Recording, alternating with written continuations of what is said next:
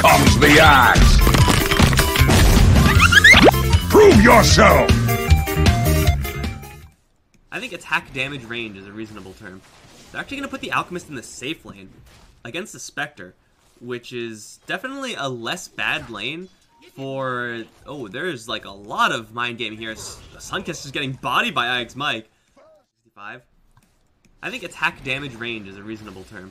They're actually going to put the Alchemist in the safe lane against the SkrSkr, which is definitely a less bad lane for... Oh, there's like a lot of mind game here. Sunkiss is getting bodied by Mike. A lot of experience.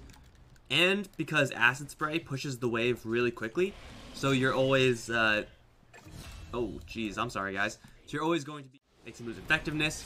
Nusham will Soul Rip himself. Decay, looking for it. Lands it onto 2. Taking a lot of damage, and with another Sponge Blast will go down. Sunkiss coming in from... And I was up against a... Okay, well, this Clinks is just going to get annihilated. Star Storm, a couple more right clicks, there you go. Playing up against a Luna, playing up against an Ursa. So whenever I ruptured any of them, I would just be like, okay, I'm going to kill them. I'm like, wait, I can't kill them because they're just going to kill me if I get close. Feels pretty bad, man. And you know what else feels bad?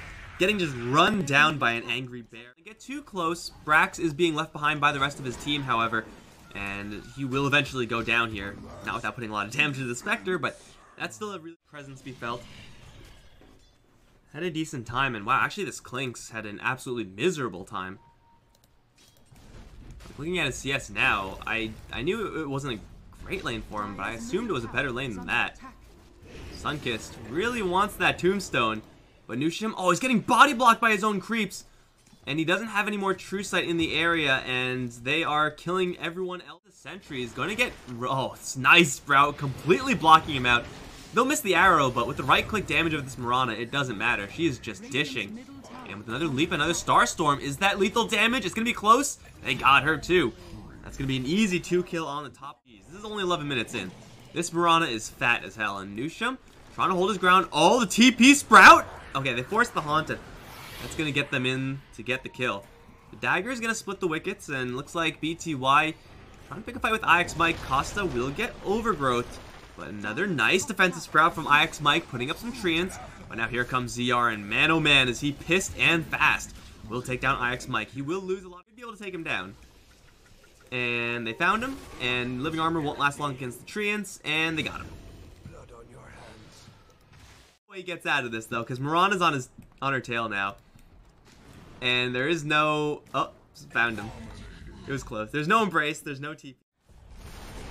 Brax, though, is being shot down in Rage. Now used, but the Overgrowth.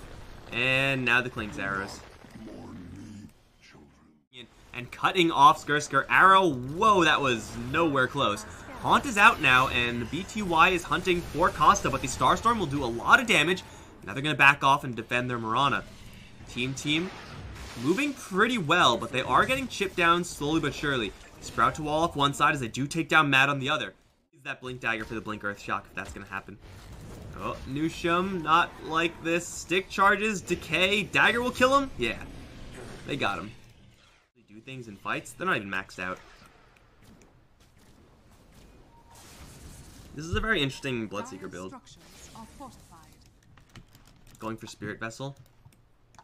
Like, clearly he's saying, Clinks, you're gonna do the damage, Spectre, you're gonna do the damage. But right now, honestly, because they don't have much farm, nobody's doing the damage, so, yeah.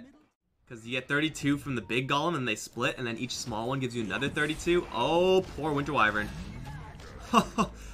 Yeah, this Brax, he is daggered, and he knows he's daggered. He's going to jump in towards the Bloodseeker.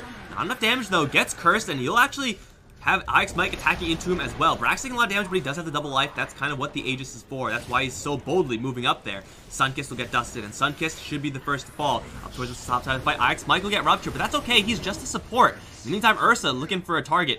Can't quite catch up to him, but here comes Roya. Right on top of the Winter Wyvern, brings him down in an instant, and now on top of this Clinks. Arrow to connect. But there's no True Sight. Oh, no, there is True Sight, because Mike buys back with the dust. Great play from that Nature's Prophet. Missed. He's fine. Okay, maybe you should mind him just a little bit. Arrow, that looked like it would have went through, but he's just sitting on him with the Radiance and the Acid. Vision coverage from the Dire has been really, really good. So to that, I'm impressed. It's like IX Mike will get spotted out by a Spectre and immediately dropped. Control they have. Oh, they're just gonna dust him. Alright, Sunkissed. You had a good run, but it ain't gonna happen. In the meantime, ZR getting messed up by Roya. And the Radiance ticking him down. Another concoction. He's cornered by Alchemists.